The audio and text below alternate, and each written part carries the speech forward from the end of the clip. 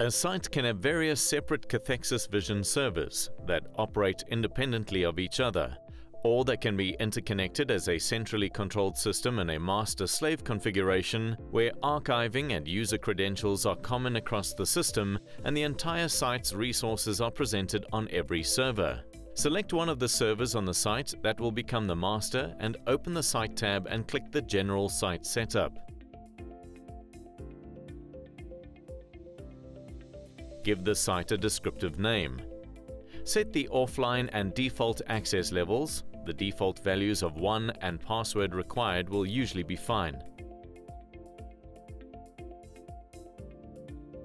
Set the site contact icon to set the site-wide contact details. Don't forget to click OK to store the changes when this is done. Choose New or Edit in the resulting pop-up window and complete the necessary contact details, such as name, company details, telephone details, address, passcodes, email, and default contact method. Don't forget to click OK to store the changes when this is done.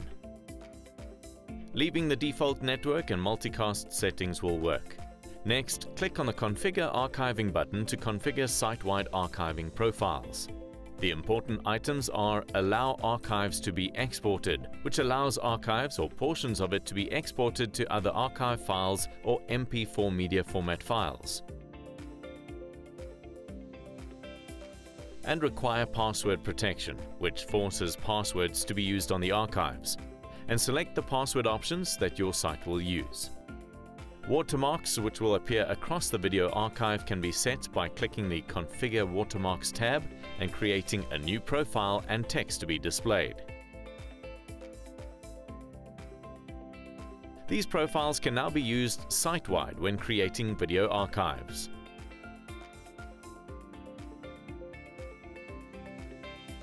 Returning to the Use Site Password selection, if this option is checked, then the usernames and passwords on the master will be distributed to the slave units when the slave units are connected.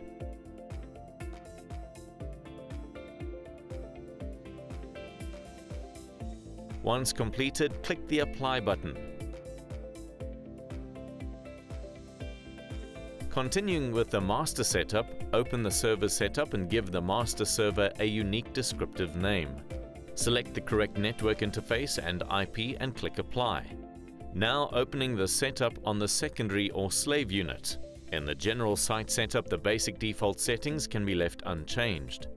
In the server setup screen, ensure that the unit has a unique descriptive server name and that the correct network interface and IP address is selected. At this point, the site will have fully functioning independent servers, each with their own usernames and passwords and respective resources, if the servers are now connected together on the same IP network. And then on the unit designated to be the master, right-click on any white space in the servers list panel. Choose New Server and enter the slave IP address. Clicking OK will prompt for administrative login credentials. After a connection is made, the server will be added to the site and a message informing of the success will be displayed.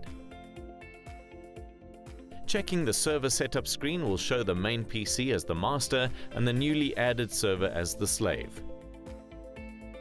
What also happens is the user or password list on the slave is replaced with the list from the master, and the resource list on all the machines are populated with the site-wide resources, not just that machine's resources. Additional slave units can be added in the same manner.